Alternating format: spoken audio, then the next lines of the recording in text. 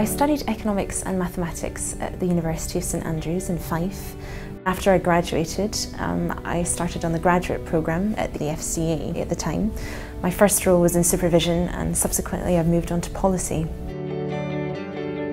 I learned about the whole of the organisation. I was able to move from supervision to direct reports to policy, and I think that's a great experience to learn how all of the different teams work together and how it's so important that everyone is cooperating and on the same page to ultimately deliver good outcomes for consumers. I got to develop my technical skills, learn about credit risk, learn about liquidity risk, learn about governance, and I also learned how to best deliver messages to the firm. And sometimes that can be very difficult depending on the circumstances. For my secondment, I had a great opportunity to go to HM Treasury for 6 months and to work in the insurance policy team.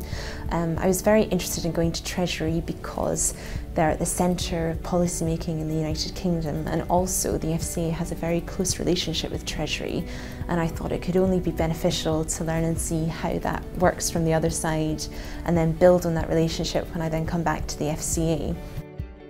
I started in the early intervention and cross-cutting team last October.